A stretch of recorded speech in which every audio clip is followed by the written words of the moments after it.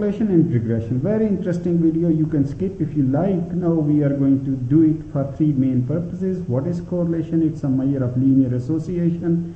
Secondly, how correlation is measured? Correlation is simply average of standard units of x and y. Average of x minus x bar divided by sigma x, y minus y bar divided by sigma y. Y correlation is positive, negative, that's our next objective. So you have the standard units. If dots here dominate as compared to this quadrant, correlation is positive. Otherwise, correlation, if dots here in second and fourth quadrant, correlation is negative. Let's see it in a very interesting way. Let's go here, have a point here, this point, correlation is -1, minus 0.5 to 0.11. So you have many dots here. If it's a circular, okay, correlation is 0.20. Why it's 0.20?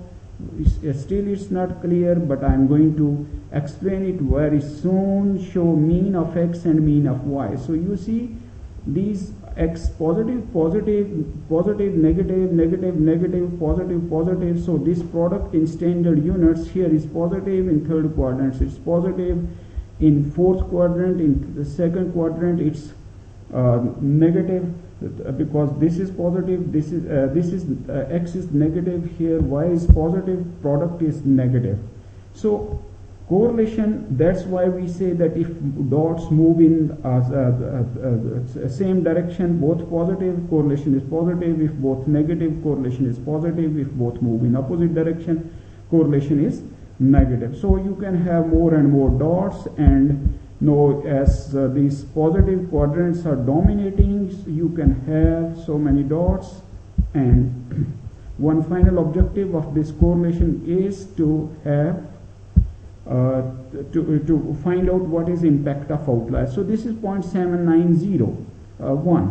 So if we have single outlier here, you see correlation becomes almost 0.11 and it becomes negative. So correlation is very sensitive to outliers. Why it is very sensitive to outliers? Because correlation is based on bivariate normal distribution. Normal distribution is very sensitive to outliers. If we fit a line, show least square line, so again you see this outlier is making this line a bad fit. So in presence of outliers, never use OLS. Look here, okay, this is how you will find, okay, if outlier is in y-axis, it's not going to change the line very much. But if outlier is in x-axis, so you see here you have very large value of x. So this makes line a bad fit.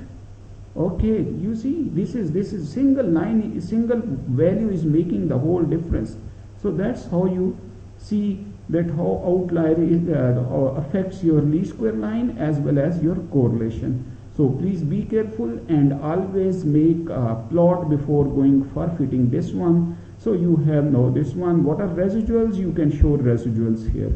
And again, a single outlier may distort these residuals, because the gap between this blue line and this one, if the original line is here, will be very, very large and its square will become further large. So what happens, this line comes slightly closer to this point and slightly deviates from this point, and it makes it a bad fit. So in case of outliers, always use a least absolute deviation method. So this is the gap between red point and blue dot is blue line is your residual. Thank you for watching. Take care.